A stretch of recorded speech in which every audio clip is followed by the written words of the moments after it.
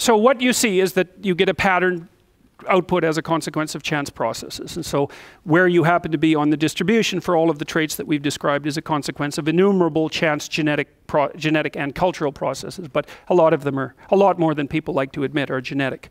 I mean, you can make people stupider with the environment, but it's not that easy to make them smarter. So, because it's, think about it, right? It's way easier to make something worse than it is to make something better.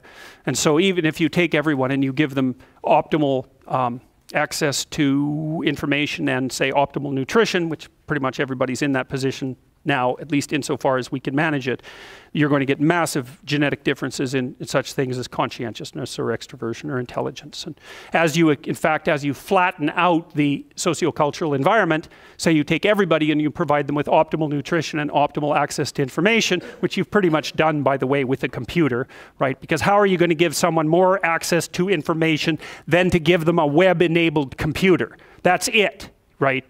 There's just no better, it's an infinite library. You can learn anything with it. So we're done. We've equalized the educational landscape, roughly speaking. And then nutritionally, well, you know, yeah, some people eat badly and some people eat better. But the option to eat well is basically open to at least everybody in North America, roughly speaking. You've wiped out the sociocultural variation.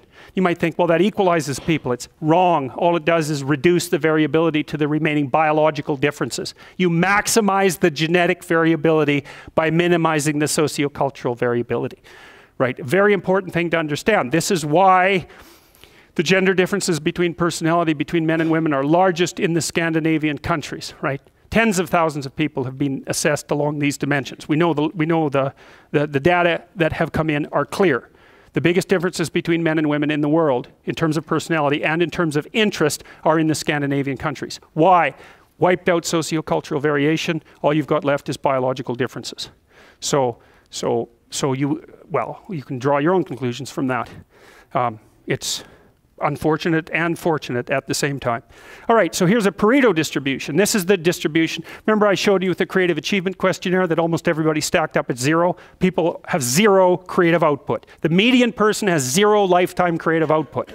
And then there's a tiny proportion that are way the hell out on the, you know, right-hand end of the distribution, right? Those are the people everything is cycling forward for them. And as they get more well-known, of course, they get more opportunities as well.